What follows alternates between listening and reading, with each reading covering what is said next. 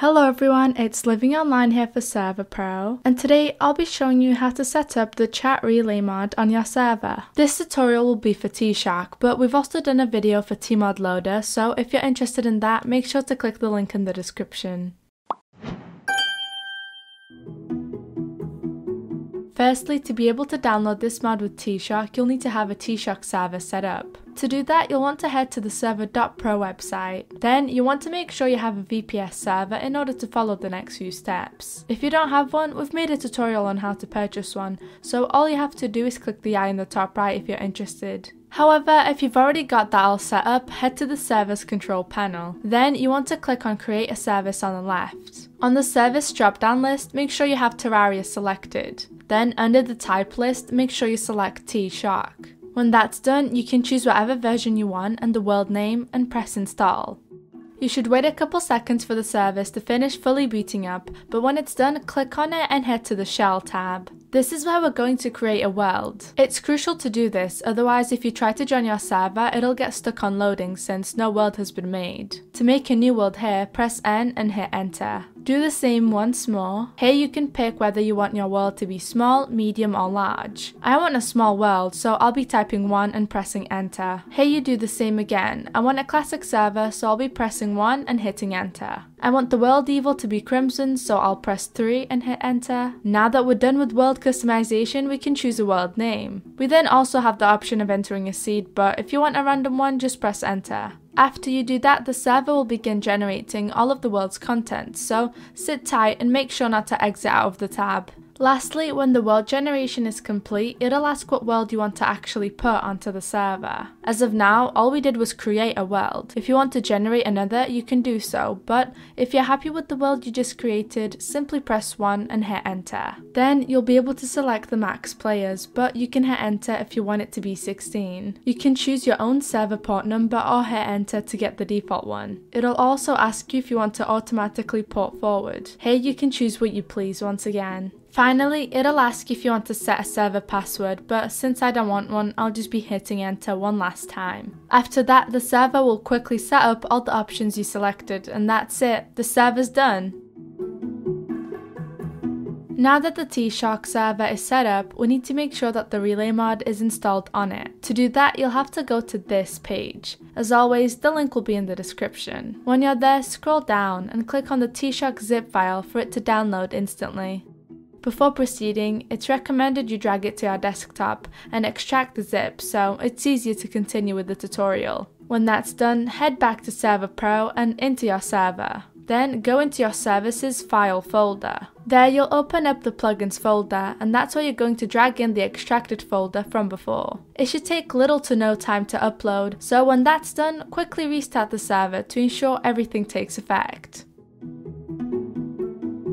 We're not done just yet. The last step is to set up Discord to Terraria Relay, and that requires a few extra steps to get it working. Firstly, you'll need to make sure you have a Discord account. If you don't already, we'll leave a link down below to Discord where you can create one. However, the next step is to visit the Discord developer portal link. You can also find that in the description. Then you can click on New Application and name your bot. Keep in mind you have the option of changing the name later if you decide to. When you're done, click Create and you should be redirected to the General Information page. Press on the Bot tab, click Add Bot and then Yes, do it. Now that your bot is successfully created, make sure to look for the Token section. Then click the Click to Reveal Token button to reveal your Discord token. Copy that token and quickly set the public bot to off so strangers can't randomly add your bot to their Discord server. Afterwards, head back to Server.pro, into your server and then the Files tab on your service. Open up the Worlds folder and then the Terraria Chat Relay folder. When these files pop up, open the Terraria Chat Relay file and paste the bot token into the text. Make sure to save the file and then restart the service to ensure everything works as intended.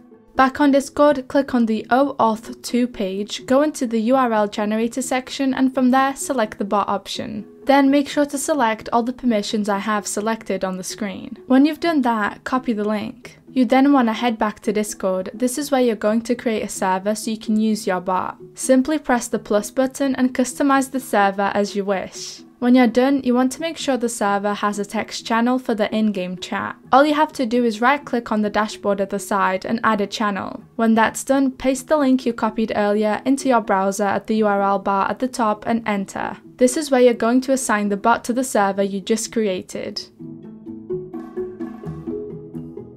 Returning to Discord, head into your server and click User Settings on the bottom left. Head to the Advanced section and simply make sure to turn Developer Mode on. Then close out of those settings and open up Server Settings. We'll be creating a bot role for the server. Click on Roles, create a role, name it whatever you want, and then on Permissions make sure to scroll down to the bottom to give the bot role Admin. This is crucial as it'll give the bot all the permissions needed.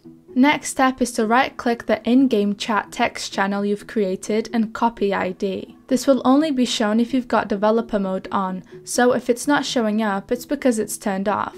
After copying the ID, head back to your Server.pro server and open up the Terraria JSON file back up. Find the line saying channel IDs and paste the ID below in the place of 0. Then you should quickly restart the server to make sure the changes take effect. Last step before we start up the Terraria server is to go back to our Discord server, right click the bot and give it the bot role we created earlier. Now we want to make sure everything is working as intended, so quickly open your Terraria game. When that's opened, head to multiplayer and join via IP. When it asks for your IP address, you can obtain that by going to your server's main dashboard and copying the host name. Then paste that into the game and press enter. When it asks for the server port, you simply have to head to your service and copy the server port number on the dashboard.